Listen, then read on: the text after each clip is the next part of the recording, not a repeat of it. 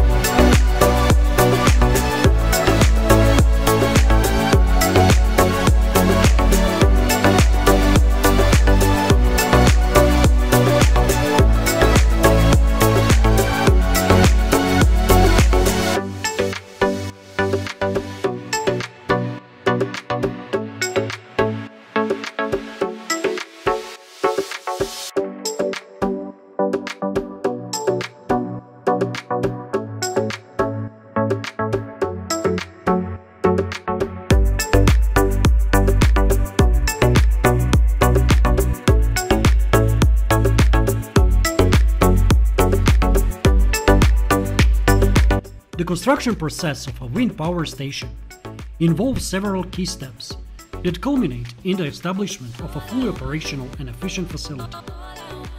The first step is to identify a suitable location for the wind power station.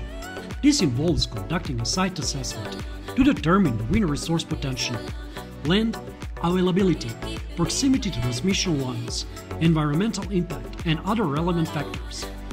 A feasibility study is then carried out to assess the economic viability of the project.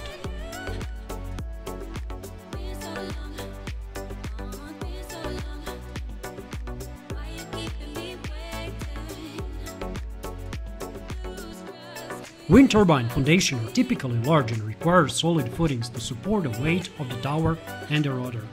Common types of the foundation include monopile, gravity base, and a tripod. These foundations are constructed using concrete and steel and often involve extensive on-site work. Once the site is finalized, the type of size of wind turbines are selected based on the wind resource assessment. Factors like a wind speed, turbulence, and a tower height influence the turbine design. Engineering teams collaborate to create a layout that maximizes energy production while minimizing any potential risk. The construction process begins with the development of an on-site infrastructure. This includes building access roads to transport equipment and establishing a crane pad for turbine assembly. Additionally, the installation of the meteorological mast to collect wind data for validation may also be necessary.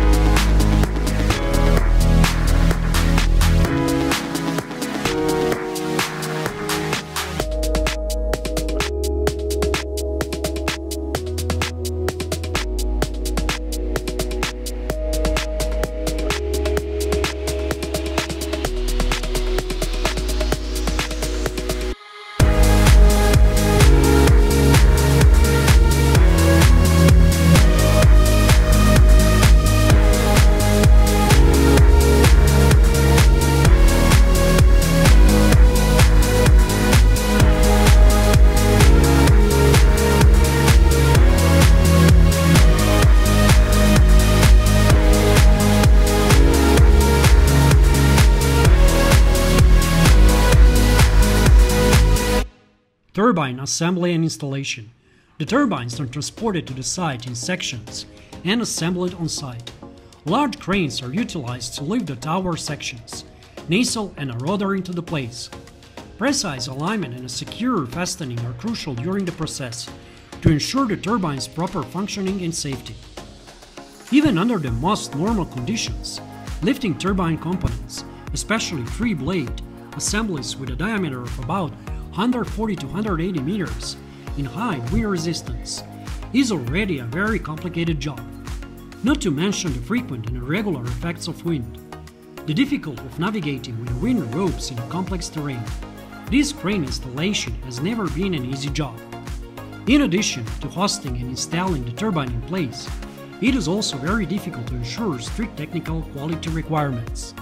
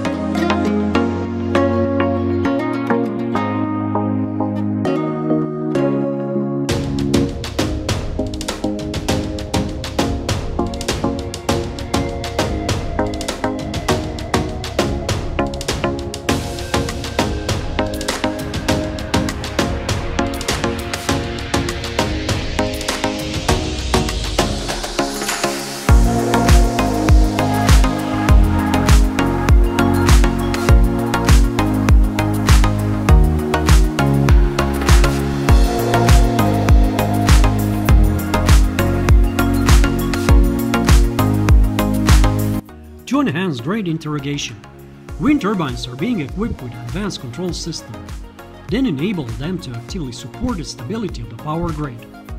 In practice, these grid-friendly turbines can interact with the grid and actively respond to grid signals or specific grid conditions to regulate their power output accordingly. For example, they can provide frequent regulation services by ramping up down and the power output to help balance grid frequency.